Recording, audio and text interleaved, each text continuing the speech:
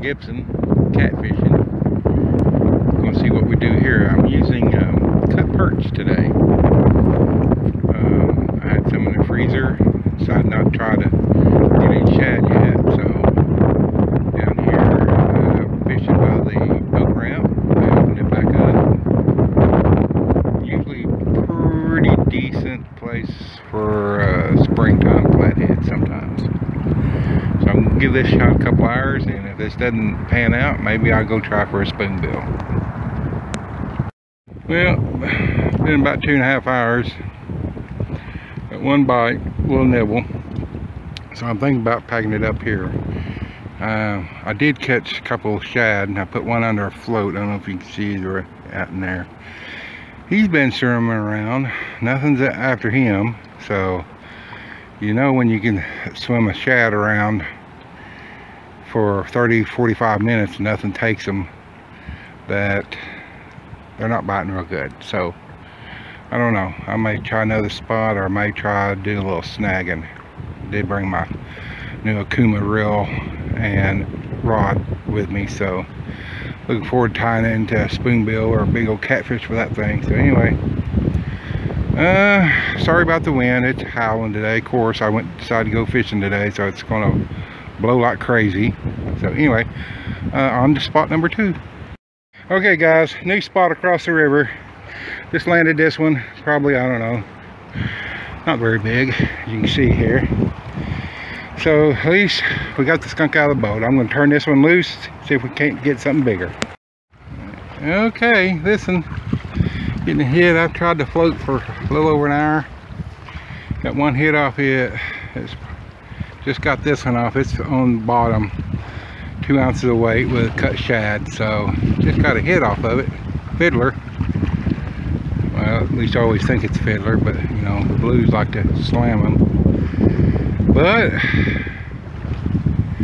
thought he might take it. But he didn't. There he goes. Okay, I get off here and see if I can get this one. I know he's a small one, but we'll try. Well, okay, fiddler finally made that mistake of taking it. Let me get around here. The blue there, not bad. Probably, I don't know, pound and a half. So I don't know, may put him back in the stringer just in case I catch a couple more of that size. Usually my limit of this size, I have at least 3 before I'm willing to clean them. But if I caught a little bit bigger one, I might change it. So anyway, let me, I think I've only got one shad left too, and some perch. So let me, boy, that Gamakatsu got him right there. So let me get him off here and get baited back up. I was a little farther out that time. See if we can't get something a little bit bigger.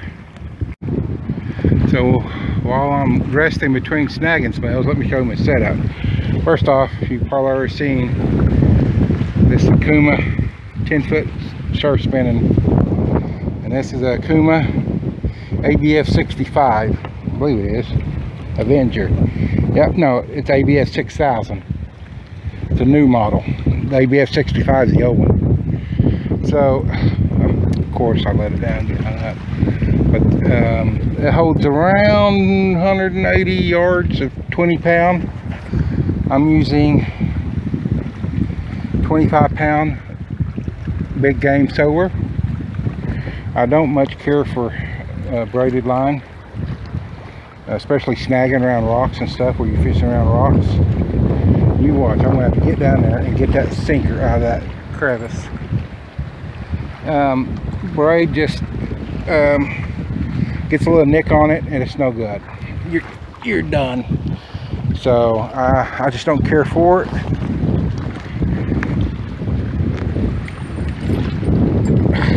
Weaseled it out of there. 10-odd barbless snagging hook, 4-ounce bank sinker. Got that. I'll show you. I'll make a video one day how I tie my snagging rigs. I snell them and just leave a long sharp. So that's what I'm using for snagging. Snagging is not really one of my favorite things. I like to catch them every once in a while. I don't like to eat spoonbill that much. They're not up there as far as I'm concerned as quality, but I'll eat them a couple times a year. So when I do, I prefer them grilled over fried. So I'm not, I've never thought of myself as a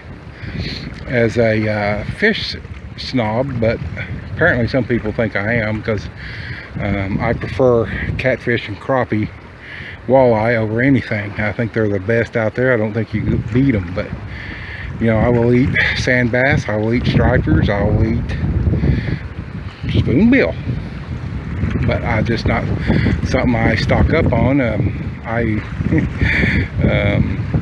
The sand bass and stuff like that, I tend to give away to friends and family who ask for fish. I tend to keep the crappie for myself and some of the catfish. So anyway, just taking a break here between snagging spells and watching this one.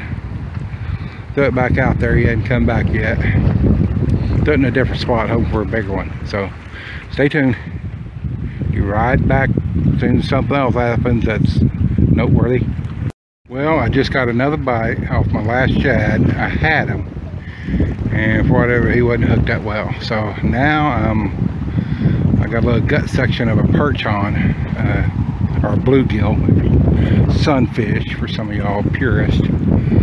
So Okies just call them perch. So let's see what this is going to get us.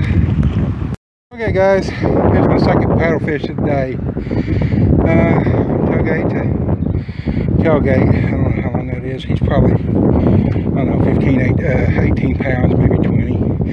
I'm going to tag this one. I hadn't tagged one yet this year. I'll probably do a video on how I fix these up. And so got that. I'm going to get that blue, call it a day. I'm wore out. This snagging will wear you out. So thank y'all for watching. I was going to, I'm sorry I couldn't get you the action because I kept putting the camera on the tripod and the wind kept blowing the tripod over. So anyway, download 918 Outdoor Adventures. Catch us next time.